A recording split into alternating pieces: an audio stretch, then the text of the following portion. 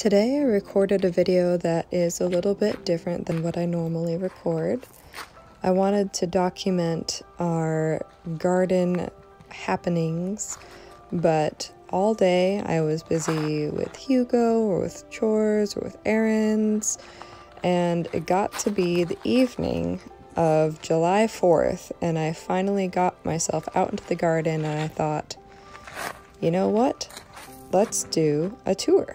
Everything looks just a little bit different at night, and I really wound up charmed and kind of fascinated by what my plants were doing when I was asleep.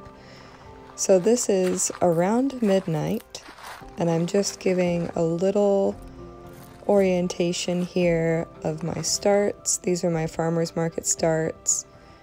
I'm trying to take a peek at all the tags just to make sure that I document which plants looked like what when at the beginning of July. This box here I specifically set aside to keep all of my brassicas in. I still have to move a few in there, but my goal was to keep the cabbage butterflies off of it. A few of these are eaten, but I did get most of them in here, and after picking off caterpillars for a couple days, I so far have not had too many casualties, which is great. We get the cabbage butterfly pretty prolifically up here in western Washington. I'm in Skagit Valley specifically, and these are what my cauliflower, broccoli, and Brussels sprouts look like so far. I sometimes struggle to get the cold box back into its proper alignment, but it does screw down so that wind doesn't blow it open. And I shove the hinge together because there's a gap right at the top if I don't shove it, just like that. Now it is seamless. After the heat wave, I clamped a plastic tarp just to block out the western sun from the garden starts area, and so far it's doing a pretty good job of keeping this area less than sun blazed.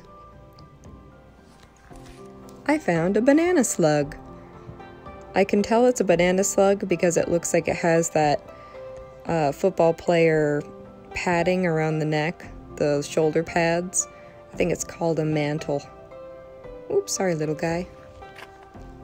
These are more brassicas that I need to move into the cold box.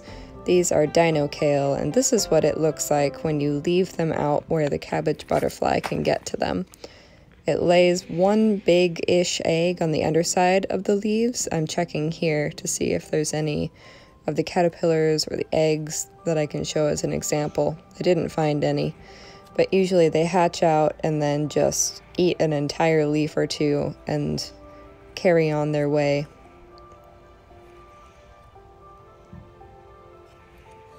I'm pretty sure these will grow.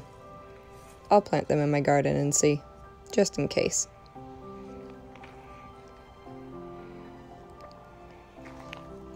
This box was for my leftover plant starts that I just didn't have the heart to compost. And there's just way too many tomatoes and a couple mystery squash and chard and I think a couple peppers. All of them were mislabeled, so I couldn't sell them at the farmer's market, nor do I have any idea what they are variety wise, but I just figured why not plant them in a box and see what happens. This is my mint, and I'm kind of embarrassed, but I had no idea that mint goes to seed like this. I guess I should have anticipated that they would have flowers and that they would flower and go to seed, but when I rounded the corner, I realized this is the first time that I've seen mint flower. Now this is curled leaf parsley, and this I'm pretty familiar with. There's a little spider. Doing good work. This is a leopard slug, pretty similar to the banana slugs, but it doesn't have a mantle. It also eats green and brown or alive and dead plant matter. The banana slugs usually just stick to your dead plant matter, which is why they're great in the garden and a native species. I think the leopard slug is an invasive species. These are my sweet potatoes. And looks like another possibly leopard slug. I couldn't even tell which was the head and which was the tail of this one. Kind of struggled with this one. Bleh. This is pretty exciting.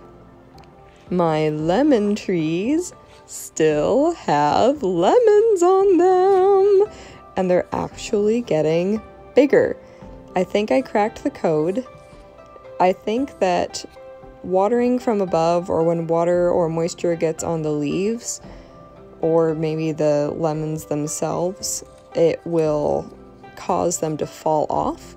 So I just kept them underneath the greenhouse this year, even through the heat wave, and they did great. I'm really surprised at how little yellowing they have, which is really common, the yellowing, but they're pretty healthy.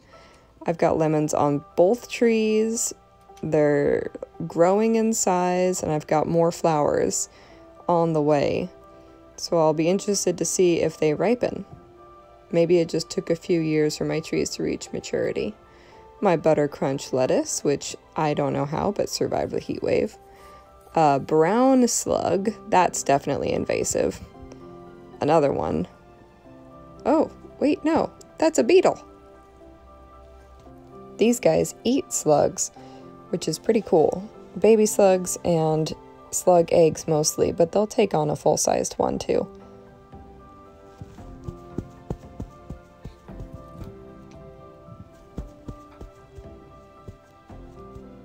My lavender is blooming. It's doing pretty good. Oh, another spider. Pretty lady, I think. My parsley is going bonkers.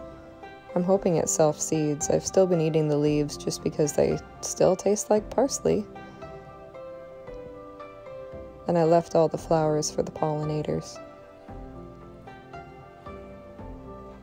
My cilantro is looking pretty majestic. I purposefully let it just go absolutely hog wild. The goal is to prop them up like this once they get to be seed bearing, and just let them completely take over this box. My fig over here is doing really great in this pot.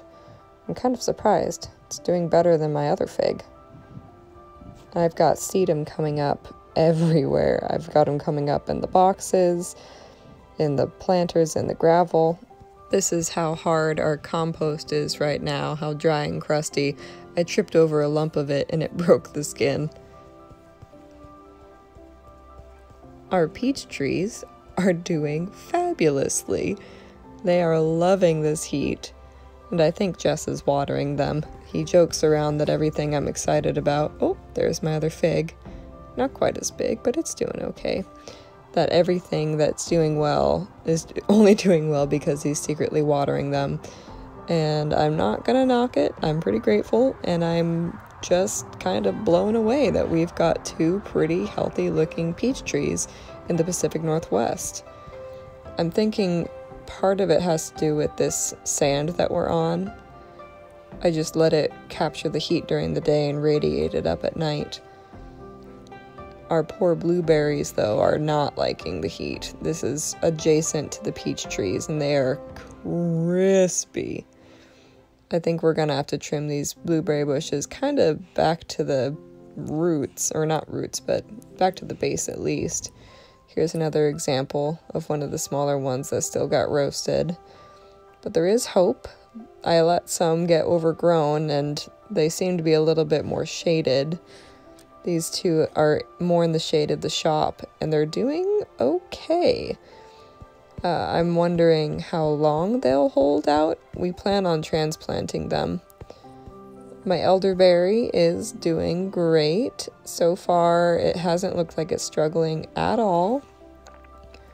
I have two of them, one smaller one and one bigger one.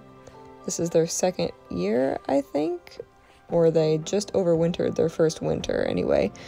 And look at these beautiful little flowers. I'm not sure how to harvest elderberry or even what they look like, but I know that these are the flowers because they've got teeny tiny little blooms. They're just stunning at night.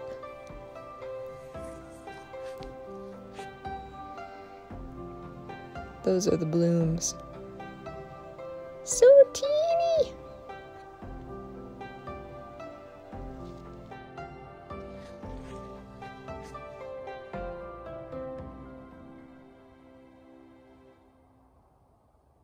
My potatoes are turning into more of an experiment than I anticipated this year.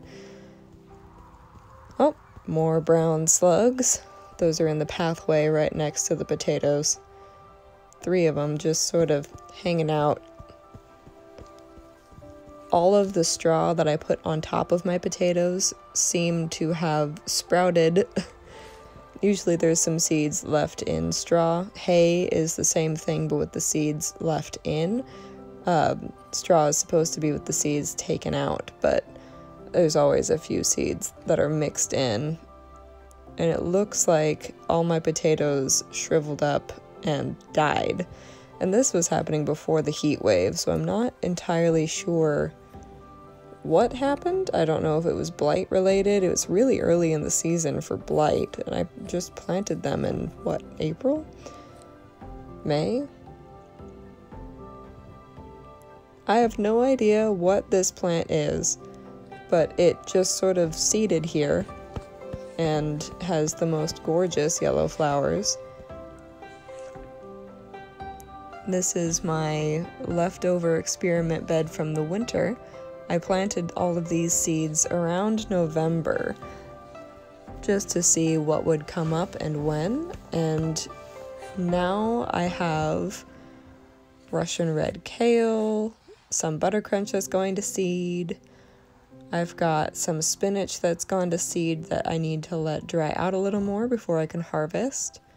Little dewdrops on the ends of all these leaves, which is surprising because it was in the 80s today. I didn't know that they captured so much moisture. Biology is crazy. My zucchini plant that I got from our neighbor Whitney. These are the spinach that have gone to seed that I need to let dry out some more. And my corn. Oh, Hugo's snorting in my lap. I'm doing my voiceover in the middle of the night too. Here's our grapevines. We've got itty bitty grape babies on there. We're not sure what varieties each plant is, but we know that we've got Pinot Noir, Madeleine Angevine, and one other that I'm not quite sure the variety of. But once we get grapes more reliably, we should be able to figure it out, or at least pinpoint. They're doing really well this year. We really haven't given them much water. We watered them a couple times their first summer that they were in the ground, and then after that we pretty much neglected them to get them hardy. This is my asparagus. It's going to seed as well. Typically or traditionally you harvest asparagus until the 4th of July, and then you let all of them fern just like this. All of the stalks fern out like this when they're not harvested, when they're just a little spike. They're getting to be a pretty good thickness. I'm pretty excited. Oh, blackberry bush. My trick for getting blackberry bushes when I don't have gloves is just digging to the roots, because that's the part of the plant that doesn't have any thorns.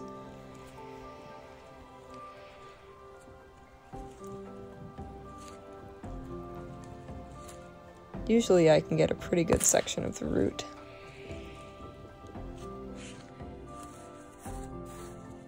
Here we go. Bell pepper, tomatoes, Anaheim peppers. more asparagus, and strawberries planted as ground cover, but struggling because of the heat wave. Lots of asparagus shoots. They'll keep sending up shoots throughout the year, and then in the fall they'll go dormant. My first pepper flower! My first pepper flower ever, because this is the first time that I've planted peppers. And these tomatillos are absolutely insane. I grew one tomatillo plant last year, and it was a Hail Mary planting, and it came up pretty strong, but these were actually planted intentionally, and look at how big they are. They are huge! For scale, these Anaheim pepper plants are about 7 inches tall, maybe. Check out the taproot on this weed. That is no dig. Another flower on these peppers! Yellow onions from last year that have gone to seed. I'm trying to seed save from them because the sets that I got from Burpee last year were very successful. Little roly-poly bug. I'll leave him be. My cabbages, half of which went to seed, and they're not quite dry enough to harvest yet, so I have a little waiting to do. But then my couple other cabbages that headed up. I had no idea that they would actually develop into anything remotely like a cabbage, so I've just been letting them grow. Should be able to harvest pretty soon. These are Red Express cabbage, and they're supposed to be a fairly small head. But they still have a little bit of ways to go. On one of the cabbage plants, you can see the aphids have taken it over. Here's one of the only onions that has grown in the garden, where I actually planted from seed. It makes me really sad that I did snap off all of the onion flowers when they were all flowering, because I wanted to save seeds. But I expected more to actually produce. This is the only one that has multiple leaves. The rest kind of died off or look like this. Onion sets.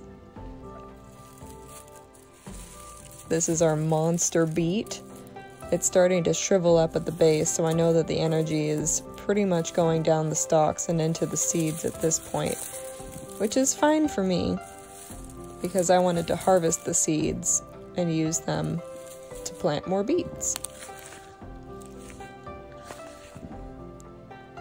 They're not quite ready yet. Hopefully, if I leave them out, they'll get a little bit drier and I'll be able to just brush them off into a basket. This is a really good example of an onion that just grew to that size, then the top died, and I just plucked it and brought it into the house. Hopefully I'll be able to plant it this fall. This is my cucumber plant. I believe it's burpless cucumber. I'm trying to get it to grow up this trellis. Lots of flowers. Crossing my fingers, first time growing cucumber, and I've got little baby cukes, so prognosis is good.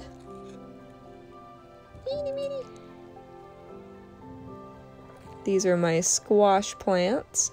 I've got acorn, probably more acorn here. It's already starting to take over this side.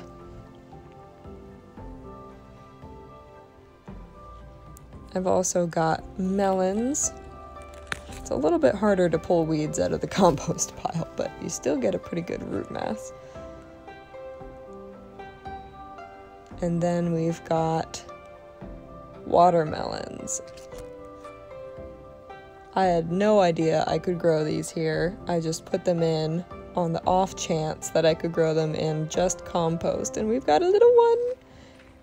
Look at all of this foliage. Hopefully that isn't just a fluke, that itty bitty baby right there.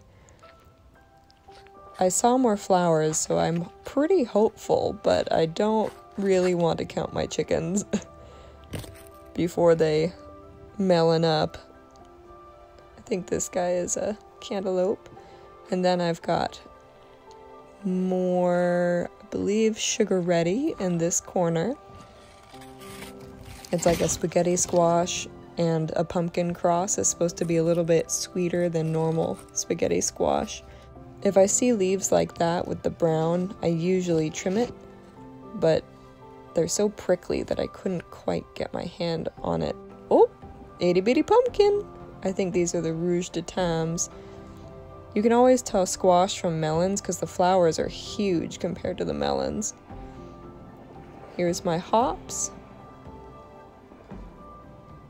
Super pretty. And super healthy looking.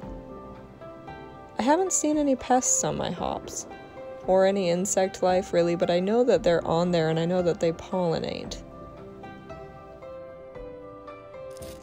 My delicata squash is putting up some male flowers. Looks like I found a weed here. I'm gonna pull it out. Oh man, that is satisfying. Anyway, the delicata is putting up mainly male flowers, same with the pumpkins, all the squashes right now. And those male flowers are long and skinny, and they fertilize the female flowers, which come up second usually. My tomato patch, which I'm pretty proud of. I still need to tie them up, but I actually put stakes in this year instead of just making a crazy trellis. The trellis actually fell apart, so I could use all the components as stakes. That was good engineering on my part. Here's a volunteer Russian red kale and a volunteer weed. I'll probably replant the kale so that it's not red up against the tomatoes. Ooh, look at all those flowers. I'm so excited. I'm keeping up with pruning for the most part. There's a waterer that Jess installed that I've used a couple times. Anaheim peppers, just revisiting those, but from the other side. Same bed. Cherry tomatoes over on this side. Roma and cherry, I believe, and then on the side I was on previously that goes perpendicular to this, it's the mortgage lifter and Cherokee purples. So that's just about it that I've got in the garden right now. Everything's looking really great. I'm really pleased with the soil. The manure from last year really helped retain moisture, and I've had to water maybe twice or 3 times this whole year. So looking forward to more. Have a good one, guys, and enjoy your evenings or whenever you watch this.